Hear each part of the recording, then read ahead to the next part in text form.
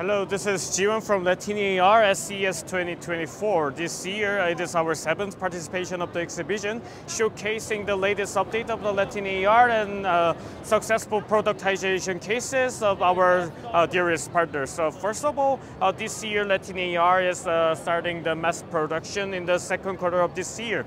The major difference compared to the last year is that the dotted pattern mirror, so-called PinMR, has been now switched into the mirror bar while maintaining the PinTILT structure. It allows the AR optics to have a higher efficiency, meaning the brighter image to the eye, up to 1000 nit to the eye. At the same time, the better brightness uniformity, as well as the maintaining the great color uniformity.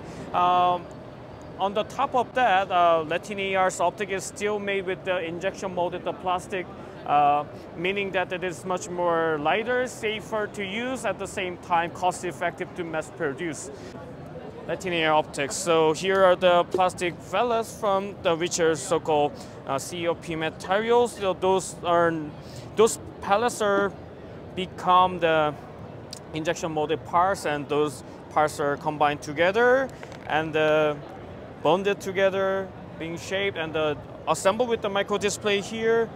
This is the final optical module that LetinAR provides to the smart glasses manufacturers. So here we can try the demo, like seeing the website or videos, or here's the app. So you can see that I'm looking for a website while LetinAR all day, all in one, and all around solution here.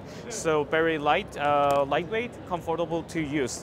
Frontier Pro with the maximum performance, Frontier with the wide field of view, and LetinAR for small form factor. We can make the small form factor version or the larger glasses with the maximum performances. On the top, it is the possible glasses with the light small form factor for consumer use cases, and the middle one is with the full features targeting the industrial use cases with powerful performance such as the 60OF, TOF camera, and extra RGB cameras. And let me introduce the Vince, the senior sales director of the Georgian. Georgian is a renowned AR glasses manufacturers who work with the Epson and many others as the ODM or OEM partner. Yeah, this the JAL, the AR glasses, we cooperated with LetinAR's lens, and we also embedded with the RGB camera and the top sensor and IMU sensor to give the 6 stops the positioning. And also we embedded the audio and the microphone, so we can connect it to the cloud server to provide better AI's the solutions for the future applications. The target scenario will be for the tourist market.